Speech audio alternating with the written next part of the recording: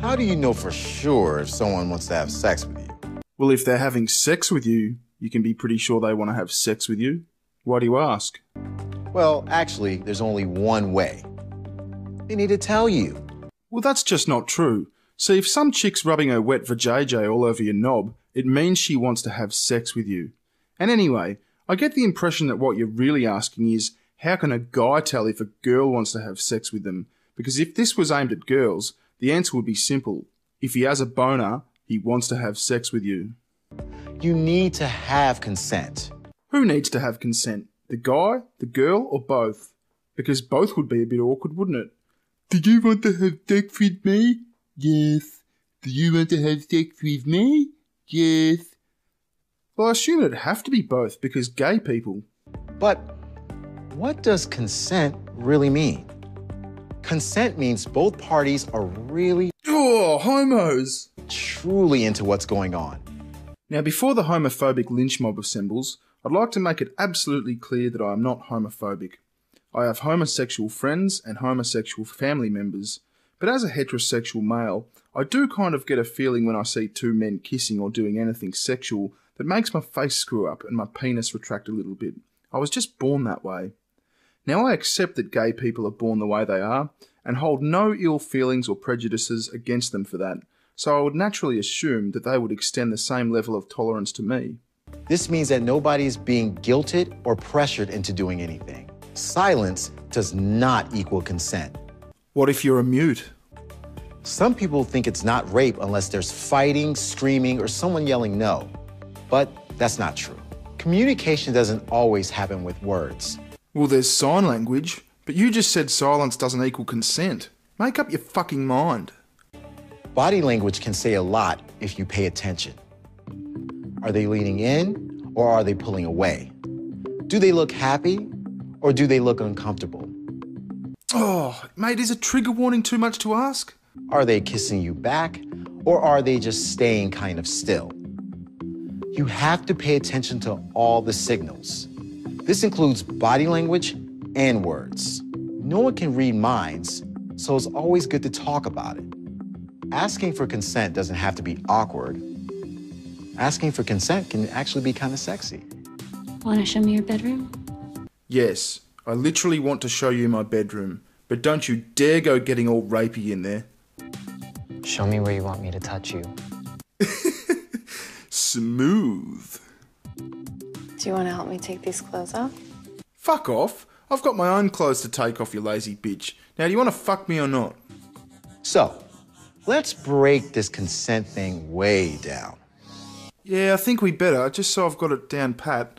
Rape was a good thing, yeah? 1, everyone's clear about what's about to happen next, and they're happy about it.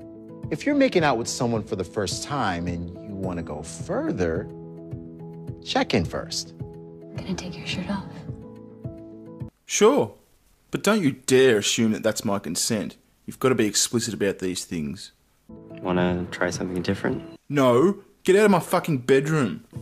2, everyone in the situation has to feel free to be able to say no without being pressured or hassled.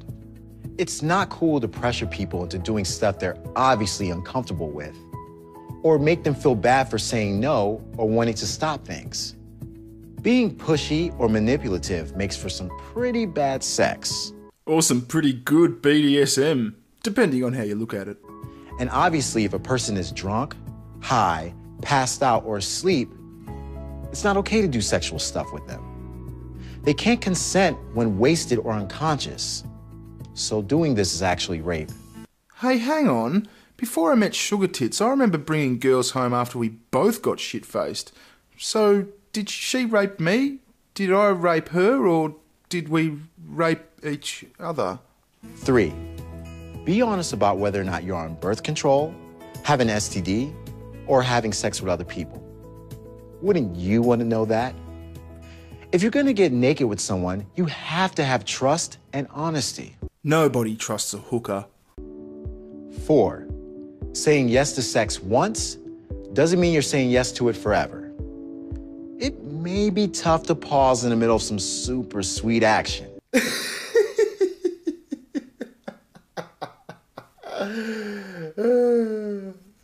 But your partner has the right to stop at any time. And 5, sex is all about connections and pleasure, right? If everyone feels respected, sex will be much better for both of you.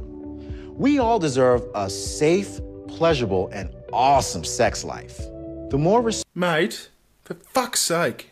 respect you show to the other person, the more they'll trust you enough to relax and enjoy.